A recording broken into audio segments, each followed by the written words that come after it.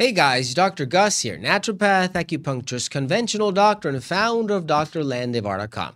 Welcome to today's video. So water with baking soda. A lot of people don't know that sometimes the easiest of ingredients to find in a kitchen are maybe one of the most effective if you want to treat a certain specific cause or a certain specific condition that you are looking to treat. In this case, baking soda. Baking soda has been known for years now to be a very common ingredient we can find at home. Everyone, I guess, has some baking soda right now. But it can really change our lives with how we use it, right? This baking soda right here, where I'm going to get into this point right here, we can get a cleaner cleaner state of our teeth with just the use of baking soda and water, but many other uses also, like cancer, for example, kidney disease. We have gastritis, acid reflux, and many others that I'm going to get to in this video. So don't forget to give this video a like button. Don't forget to share. Don't forget to leave your comment down below. If you have a question, I'll answer it. And I'll be happy to answer your questions live right here. If you're looking at this video, if you're watching this video later on, maybe a year from now, well, leave your comment and I will answer it. Don't worry about that. I can do that and I read every single comment I received. So first of all, what is baking soda? Well, baking soda is the opposite of what let's say hydrochloric acid is, what we have in our stomach to digest our food, right? Baking soda is a basic substance and there are acid substances. If we put those two together, we will cancel them. We will form water and a salt. That's the chemistry. We have baking soda and acids, right?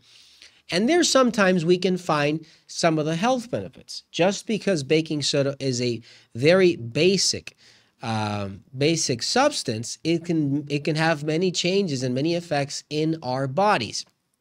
Our cells, for example, function at a very specific pH, okay? Very specific pH.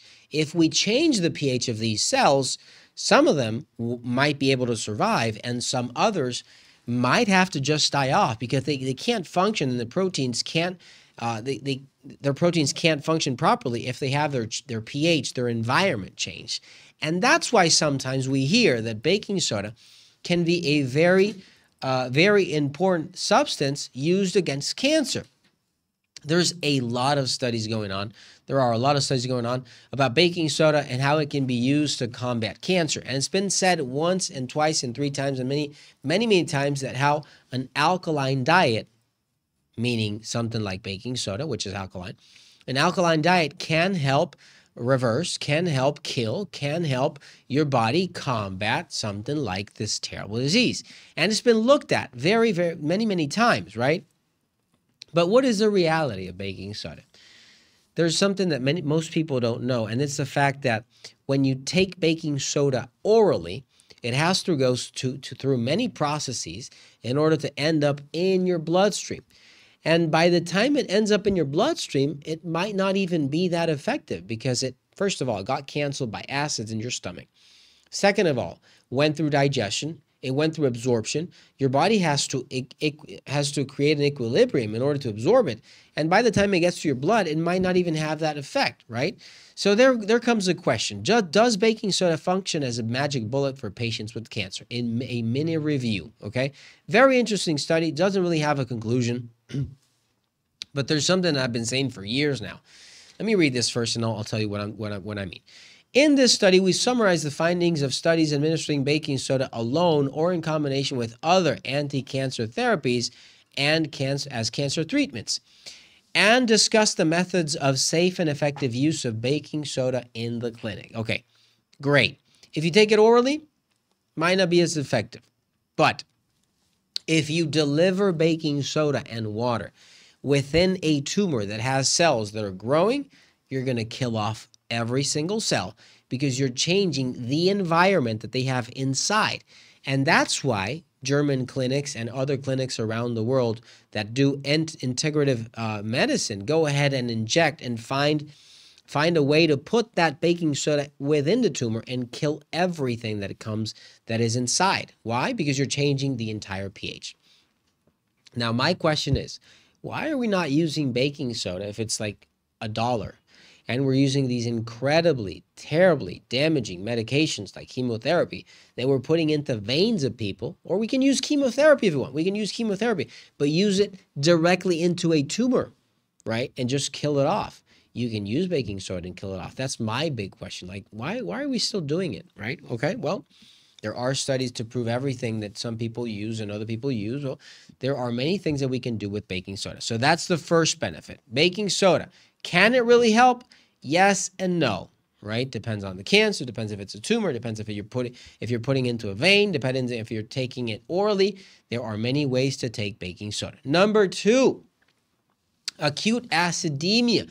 What is acute acidemia? Well, acute acidemia is where you have a metabolic condition and your kidneys are not able to excrete some of that acid, and just keeping that acid inside on your body is starting to cause a severe metabolic acidemia. What do you use in a UC care?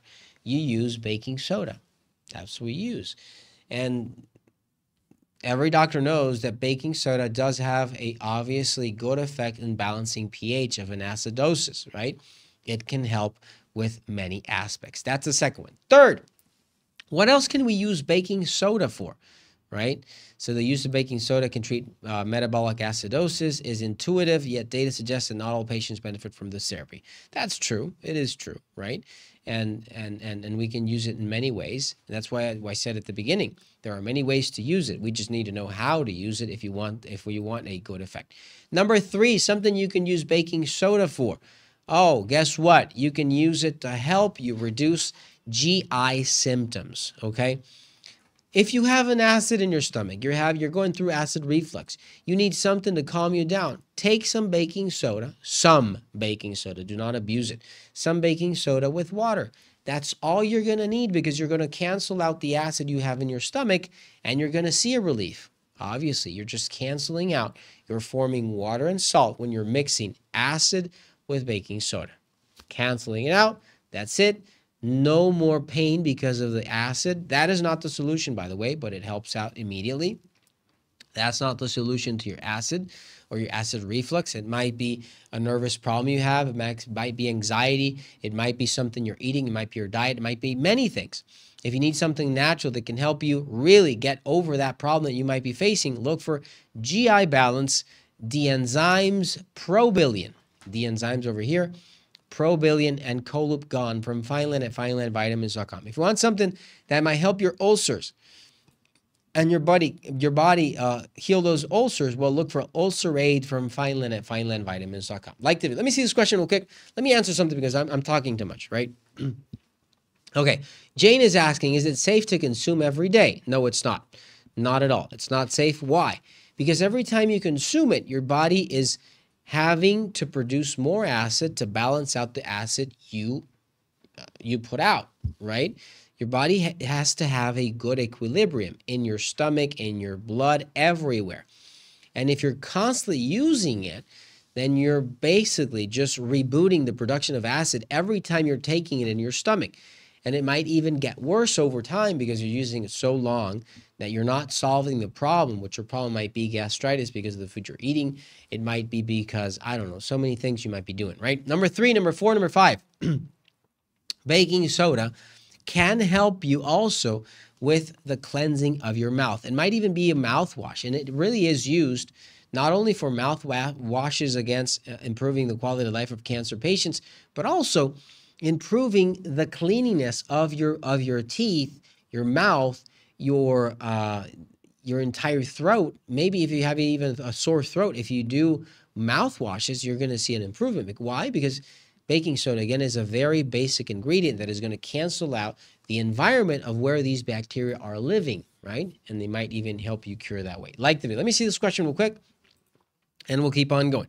If you need something natural for your defenses, for your immune function, to help improve that immune function overall, look for I'm Defense from Fineland, or Yalu Squad if you want something for your skin as hyaluronic acid on your skin.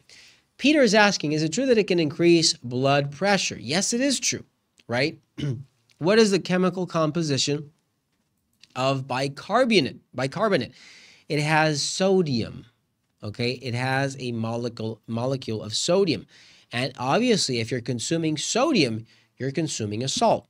That consumption of salt might increase your blood pressure. We all know now as doctors that if you give a patient salt, you're increasing his blood pressure because you're increasing sodium consumption.